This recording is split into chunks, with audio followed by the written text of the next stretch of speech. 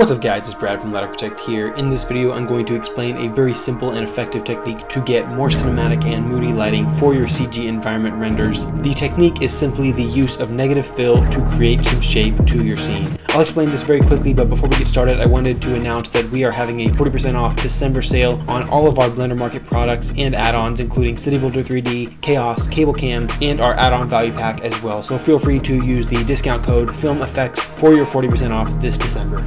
Anyways guys, let's get started. Let's talk about negative fill. It should be no surprise that lighting is key to creating a specific feel and look for your visuals. Most of the time we try to do this by adding lights or emission planes in various parts of our scene to shape our renders and even create pools of light. We also use techniques such as sky environments or HDRIs to get an even more realistic look for our scene. One thing I haven't heard a lot of people talk about, however, is taking away light where you don't want it, or using negative fill to bring down the ambient light coming from a particular direction in your scene. You see, negative fill is simply the process of using black planes or cards to take away ambient or bouncing light from a certain area. In live action cinematography, we often use large black solids or flags to do this and create shape on an actor's face for a close-up. But this technique can also be used in 3D renders using black cards or planes. I use negative fill a lot in our new Citybuilder3d industrial trailer. For example, in this nuclear power plant scene setup, I used HDRIs from HDRI Haven to light the scene in a very general way, and then added a large black plane by the camera to cut the ambient light from behind it. By doing this, the light hitting from behind the nuclear power plant is much brighter compared to the ambient light from the HDRI behind the camera. This creates a soft backlit look that makes the scene much more moody, which is exactly what we're going for. This concept of using negative fill is very simple, but you can get a variety of looks and create shadows in different parts of your environments depending on the look you're going for.